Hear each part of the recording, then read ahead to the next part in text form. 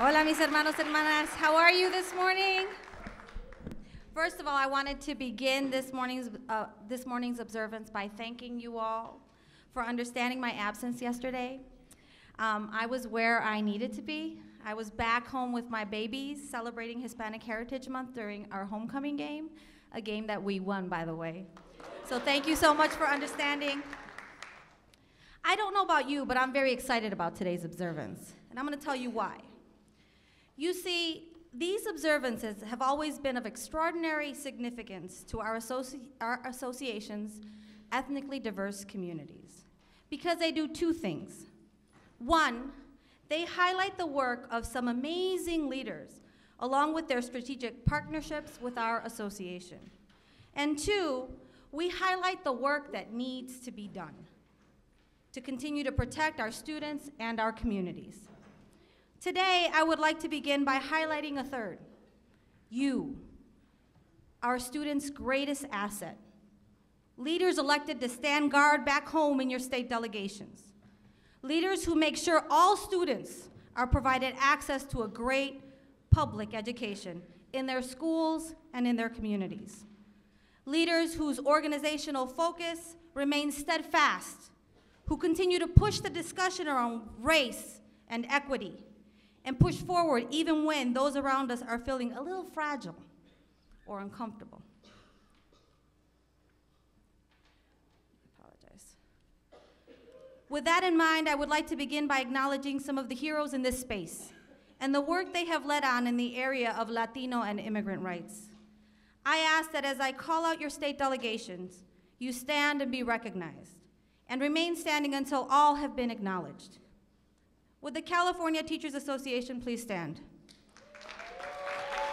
California is a leader in our work around racial and social justice. We have heard our sister Cecily talk time and time again about UTLA's commitment to Black Lives Matter, but that is not all UTLA has done.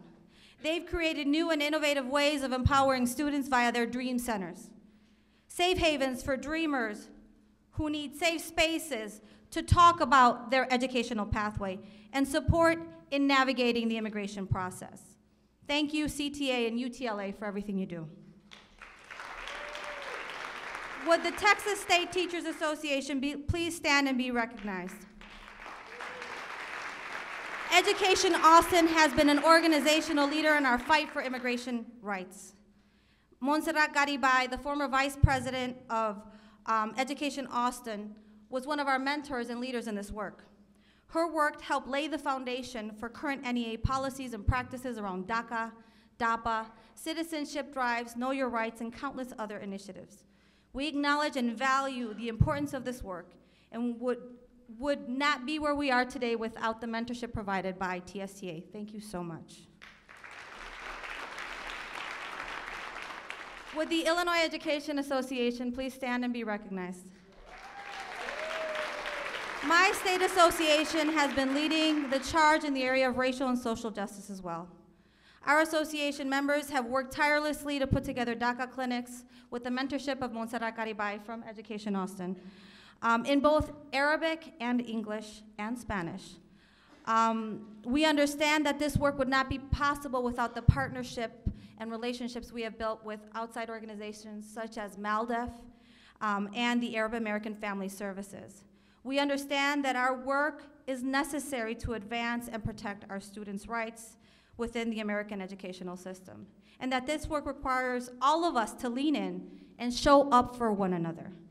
Be present to advance our students' access and provide them great access to a public education. Thank you for everything you do, IEA. You see, everything we do is to protect our students, their learning conditions, their access to educational opportunities, and their future. Our collective goal is, and always has been, empowering them with a life full of opportunity, opportunities sought in many of our nation's Hispanic-serving institutions. As many of you know, one of our strategic goals is to engage the next generation of educators and recruit educators more representative of the communities that we serve, communities of color. We invited today's special guests with that in mind. I ask that you reflect on the work and the information shared here today and think about what you can do to help lead on this work, what you can do to bring this information back to your state and local associations, and what you can do to help empower the next generation of ethnically diverse leaders. HACU is one of the many strategic partners helping us take the lead in the area of student recruitment into our profession. Today, I am happy to have with us Luis Maldonado, the Vice President of HACU. Now, I would like to yield to my president, Lily Eskelsen Garcia, to introduce our guest, Luis Maldonado, the president of the Hispanic Association of Colleges and Universities. Thank you. There's not a lot that I have to add.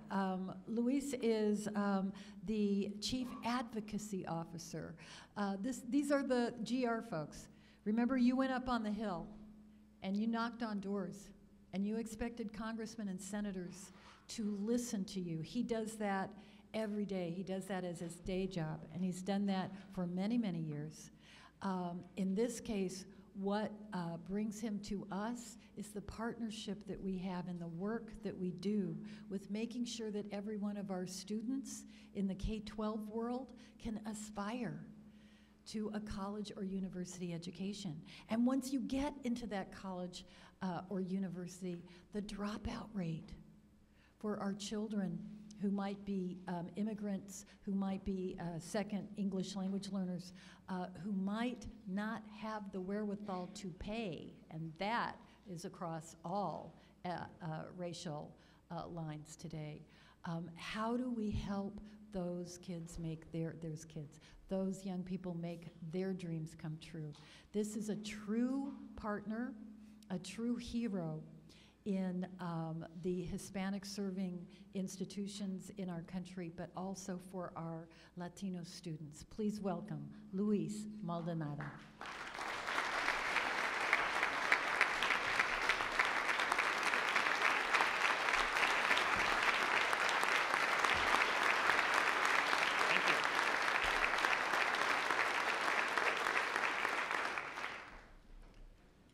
Thank you very much. Good morning, buenos dias. It's a pleasure and an honor to be here with you this morning. I want to thank Lily. I want to thank Gladys. I want to thank Merwin, and I want to thank Melody, I'm sorry, for the kind and generous invitation to be here with you. As you heard, I'm with the Hispanic Association of Colleges and Universities, and I wanted to take the opportunity this morning to share with you a very important piece of the work that we do at HACU, which is actually new work for HACU. And we want to partner with the NEA and all its members in making sure that this gets accomplished, because the benefits and the results of this would be monumental, not only for our children, our schools, but our country. So with that, let me begin. For those of you who might not be familiar with HACU, we were created in 1986 by 18 member colleges and universities. We're headquartered in San Antonio. We also have offices in here in DC, which is the one I manage, and we have one in Sacramento, California, where we do policy work at the state level out west. We have now over 470 members from the original 18 throughout the United States, Latin America, the Caribbean, and Spain. We do a lot of international work, and right now, our collective members educate or enroll 5 million students. That's over 25% of the entire student body in higher education in this country at the moment. There is a long history of collaboration between HACU and NEA through our annual conferences, which change from city to city. We will be in Atlanta, Georgia next week. You might know, Georgia is now the 10th largest Hispanic state in the country. And this is the first time that we are in the city of Atlanta to acknowledge the growth not only in Georgia, but around Georgia. And we'll see more data around that. We're gonna be in Chicago, Illinois next year, San Diego the year after that, et cetera. So we wanna continue to partner with the NEA. You have been part of our Capitol Forum, which is our fly-in policy conference. And Some staff of the NEA is actually very involved right now in something we call the Act on the Dream Summit, where we're collaborating with other sister organizations and institutions in DC that represent many other institutions across the country to make sure that we finally enact the DREAM Act, and a clean DREAM Act at that. HSIs, Hispanic-serving institutions, are defined basically by 3 different points. One of them is the institution has to be 25% or more Hispanic enrollment. And that is full-time equivalent enrollment, because such a large proportion of Hispanic students go to college part-time that we want to account for them. So it is not necessarily a head count. It's a full-time equivalent. 50% of the entire student body in that institution has to be low income, not the Hispanics, 50% of all students. And that's usually determined by eligibility for federal student aid, Pell Grants, loans, et cetera. And the institution itself has to be low income on a per student basis expenditure-wise compared to sister institutions. Those are the 3 different hoops that HSIs have to fall through to actually earn the designation of being an HSI. The result of this at the moment is that there's 492 institutions across the country right now that meet the definition, the enrollment definition. The threshold, the legal threshold is 25%, but the average Hispanic enrollment across those 492 institutions is in fact 46%. So almost half of the entire student body of those institutions are Hispanic, which indicates, math-wise, that there are many institutions at 50, 60, 70, 80% enrollment. A very little known fact about HSIs is how diverse they are. Not only do we enroll 46% of all Hispanics in higher ed, we enroll more African Americans than all HBCUs combined. We enroll more Asian and Pacific Islanders than all ANAPCs combined. We enroll more Native American students than all tribal colleges and universities combined. We are the most diverse set of institutions in the country. The stats on the wall that you see right now are daunting. It really is a challenge because many of these students share one thing: they're low income and they're first generation. And these are the institutions that they're finding access to that dream of higher education. The students form the institution. When they enroll in that institution and they check the box, I'm Hispanic, or I'm African American, or Caucasian. But as it relates to the data, when they check the box for Hispanic, that data gets reported to the Department of Education. The Department of Education 2 years later publishes the data. So when I say 492, I'm talking about the 2016-2017 enrollment year. So we don't know the number today.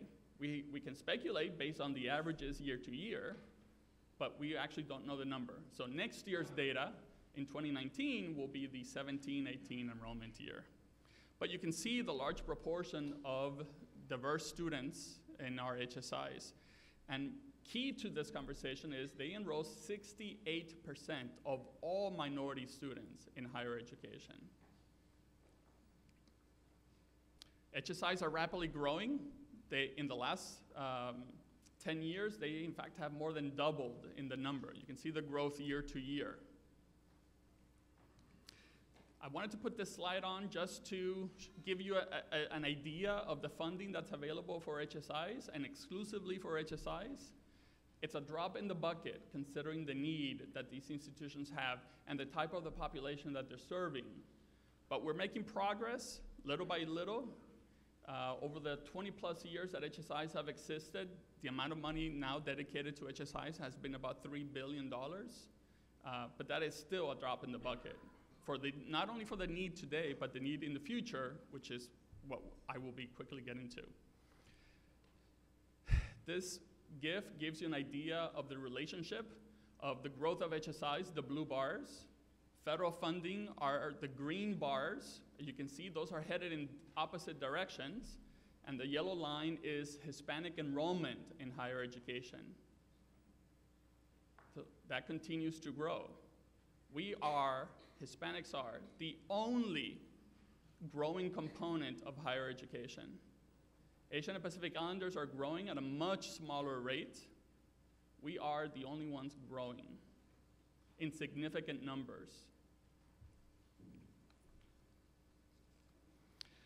As I said, there's 492 institutions in 21 states, and we enroll 65% of all Hispanics in higher education.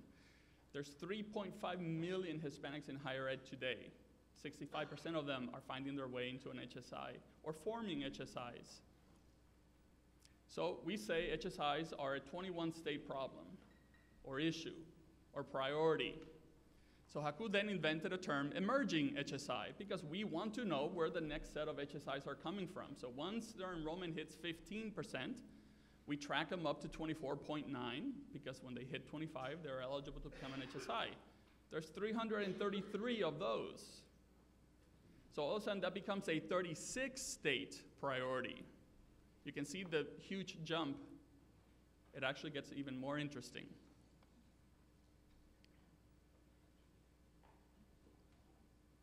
That's what HSIs look like across the country in the 21 states. This is what emerging HSIs look like. These are the 36 states. Notice Hawaii is on the map. This is what both of them looks like. So now we know, we have a clear indication of where the next set of Hispanics are accessing higher education and where they're concentrating. But the story gets even better. HACU recently announced we have a new initiative. You might have noticed in the funding slide that the undergraduate program is Part A. The graduate program is Part B. Well, we're trying to get creative with Title V of the Higher Education Act by proposing a new grant program where Hispanic-serving institutions can collaborate with Hispanic-serving school districts, HSSDs, as we've coined them. We want to be able to encourage, support, and promote the idea that these two systems that traditionally have different laws, different structures, different leadership, different funding streams, and rarely talk to each other, now we'll actually have dedicated funding to promote the transfer, the guidance, the path of all those students that I was indicating. I will be more specific about that. This is what HSSDs look like in terms of their numbers. 53% of all Hispanics in the public K-12 system go to a Hispanic-serving school district. And you can see the numbers for the other races and ethnicities. 75% of all minority kids in the public K-12 system in this country today, 2015, this is the data available to us in the NCES database at the moment. 75%, 3 out of 4 of those minority kids are already in one of these school districts. This is a map of the emerging Hispanic-serving school districts. These are school districts that are somewhere between 15 and 24.9% Hispanic enrollment. This is a map of the Hispanic-serving school districts and where they're located. There's in fact a map that you can find on our website. We call this a heat map. So you can in fact play around with this map and look at the data that it provides you. I wanted to take the opportunity to show you a few of the states that you can see on the map and the information that you can derive from it. So picking Kansas, blue circles are HSIs, green circles are emerging HSIs. The yellow dots are Hispanic-serving school districts. The pink dots are emerging Hispanic-serving school districts. You can see the numbers of what Kansas looks like. This is what North Carolina looks like. It's not surprising why there are 6 emerging HSIs in North Carolina. Look at the school system, the public K-12 school system, feeding those institutions. They are on the verge of becoming HSIs. And those school districts in other parts of the state are going to fuel the creation of the next set of emerging HSIs. This is what Colorado looks like. And my personal favorite, this is what Idaho looks like. What I like to say on the Hill, and I do say it with all the respect in the world, if Idaho looks this way, it's not hard to understand what's happening in the rest of the country.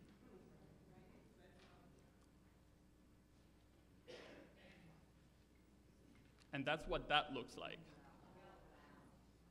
This is a 47-state matter. There's over 5,000 points on that map between HSIs, emerging HSIs, Hispanic-serving school districts, and emerging Hispanic-serving school district. Over 5,000 dots. This represents over 17 million lives of just Hispanic students. When we add the rest of other minority students at the same institutions, we start to get a picture of how vital this feeder system, this structure is, and how it needs to be better supported and better coordinated so that we don't continue to lose 10% of all our high school students who don't graduate from high school. I'm talking about Hispanics. Hispanics are in fact out enrolling Caucasians in higher ed today, if we look at the population of 18 to 24-year-olds. But we have the highest college dropout rate because they're not ready to succeed in higher ed. We want to create this new grant program so they have a better path. This is a 47-state matter. The 3 states not represented on this map, Maine, Vermont, and since my mother's from West Virginia, I can say West Virginia, officially the 3 whitest states in the country.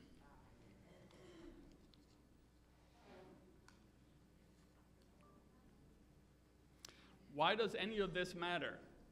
These next 2 slides indicate a series of bullet points that bring home the priority that this is for HACU. HACU is the only national organization solely dedicated to the topic of Hispanic access, success, and retention in higher education. And now we have a component. We actually have an office in our headquarters in San Antonio dedicated solely to the issues of K-12 education, because our board understands that's where our future students come from. We need to do a better job of associating ourselves, coordinating with them, working with them to support those students before they show up at our doors. We want to put money behind that.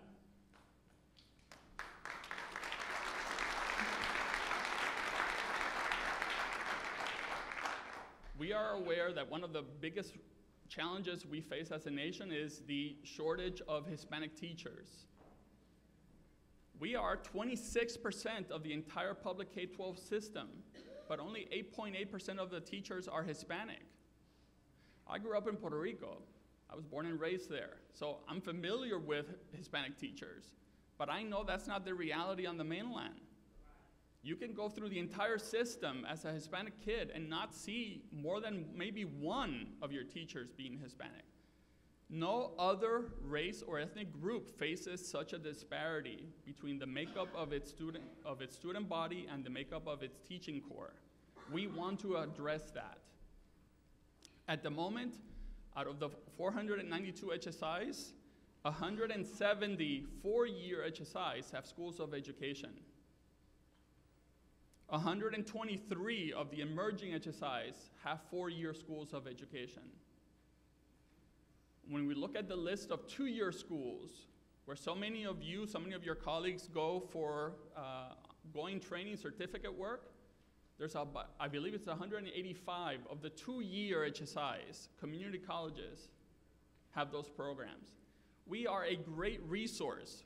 Not only that, we produce the majority of Hispanic students. So there's a lot of work that HACU is already doing around teacher prep, and we want to make sure that Title II of HEA survives, because the current chairman of the Senate Health, Education, and Labor and Pensions Committee wants to eliminate Title II of HEA because he thinks that should only be a state rights issue. We disagree. We respectfully disagree, and we are part of the force pushing back on that idea. 89% of all Hispanics in K-12 go to an HSSD or an emerging HSSD. This is vital for us. We know where these students are located. We know where these institutions are. The growth of HSIs over the years has been on average 12 institutions per year. And about 2010, that jumped to about 30 HSIs per year. The slope is in fact getting taller, higher, because more of your students are in fact graduating from high school and seeing the promise of higher education be a reality for them. So I personally thank you and your colleagues for that. I have 2 sons. The first one graduated from college this past June, and I have another one who's a sophomore, and I know they are where they are because of their teachers. So I'm very grateful for that.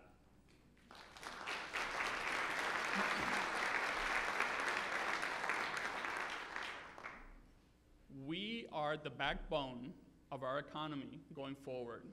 And we know that these institutions exist, and we know the makeup of them. We want to support them. We want to insert a new Part C in the next reauthorization of the Higher Education Act. Our institutions are going to push for this. We hope that NEA joins us in this push.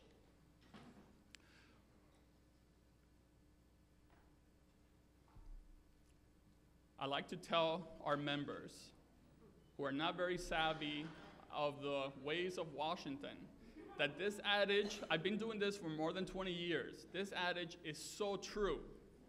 If you're not at the table, you're on the menu, you're being carved out. And I put this image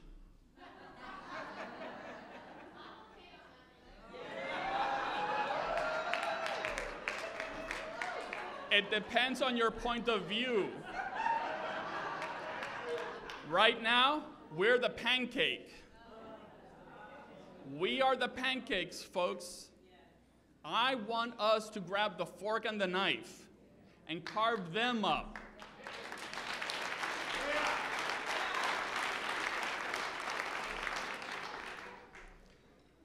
Right now, the Department of Education has proposed the restructuring, which might be a euphemism for something else, of the Office of English Language Acquisition. That is a very grave concern to HACU and our supporters. So we worked with other co-conspirators, as I refer to them, to insert language into the Labor, Health, and Human Services Education Funding Bill that actually was signed into law yesterday that includes that last few sentences, prohibiting the department from doing what they were hoping to do with that office. It might be a small office, but it's not small to us, and it's not small to the people who are trying to learn our language so that they can become bigger contributors to our future. So we were very happy to insert this language, and we will need your help to make sure that that continues to be the case. This is the URL of the website where all the data that I just shared with you can be found. I hope that you visit it.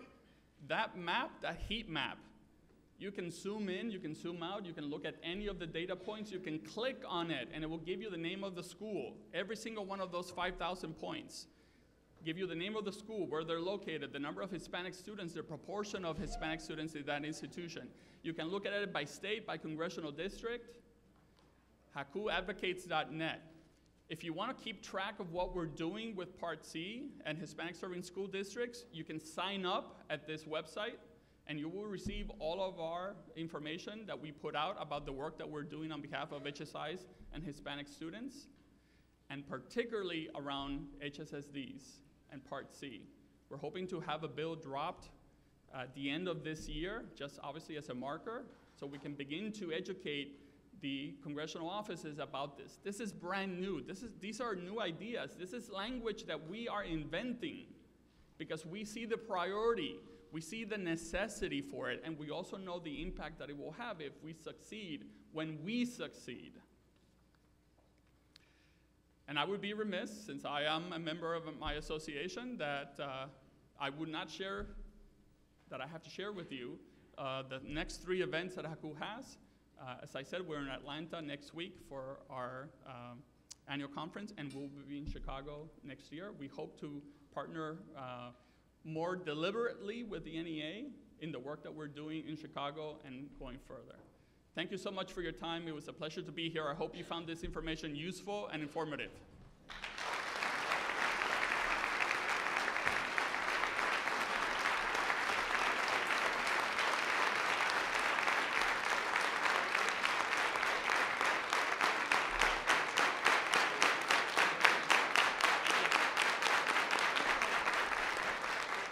But Luis shared something with me that touched my heart too. He said that he credits educators for the success of his kids who are going to some tiny little, Podunk University, was it Stanford or something like that. But what did one of them do?